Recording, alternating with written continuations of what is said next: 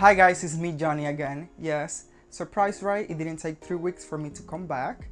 LOL. So today I'm gonna show you how to make some very easy and yummy butter pecan cookies. I figured these will be great for Christmas. They're very easy and tasty. So let's get started. So guys, the first thing that I'm going to do, so in this large bowl, I'm going to go ahead and add my softened butter. Make sure that the butter is nice and soft. And then we're going to add some sugars, brown sugar and white sugar. And you're going to cream that together until it's nice and soft and fluffy. You don't have to overmix this.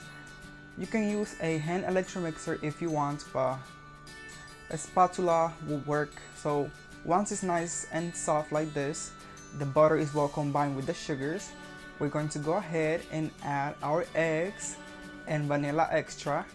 I'm going to switch to a whisk because it's easier to mix, and you're going to mix everything together until everything is well blended. So once everything is nice and well blended, I'm going to go ahead and add my dry ingredients, which is some flour, baking soda, salt, and cornstarch. I read in a blog that cornstarch makes this cookie nice and chewy, and it's true because they came out really chewy and I was surprised. So I'm just going to add those in there.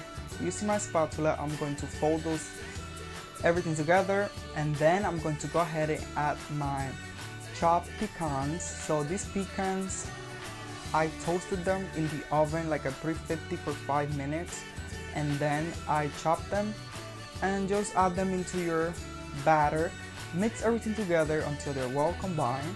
So at this point, once the batter is well combined, you can cover this, pop the bowl in the fridge like for 2 hours until the dough is nice and chill, because we don't want to bake this right away because the cookies will spread way too much. And that's some problem that people have. They be like, why did my cookies spread too much? It's because you need to chill it a little bit, because that way it prevents from spreading.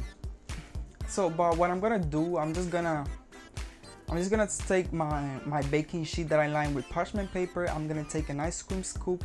This is the smallest I got, and I'm going to form my cookies. I'm gonna place them there, and I'm gonna actually pop this in the fridge for 20 to 30 minutes. That way it's faster. You don't have to, like, if you put the whole bowl in the fridge, it will take longer, but this way it doesn't take that long, just until they're nice and firm. And also, like, chilling your cookie in the fridge, it will provide more flavor, you know, like the flavor develop more. But for filming purposes, I don't got time for that, so I have to bake this as soon as possible. So pop it into the fridge for 20 minutes. After 20 minutes, I'm gonna bake them at a 350 Fahrenheit for 11 minutes. After 11 minutes, this is how my cookie looks, and they smell amazing.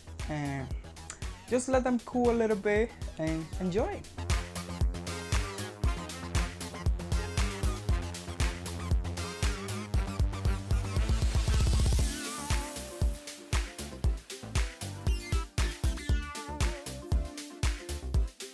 Let's grab a cookie.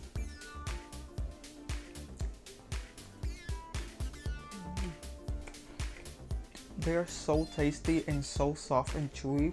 I love it. They're not hard at all. I really hope you get to try this recipe. Check out the description box for all the details, and I see you in my next upload. Bye.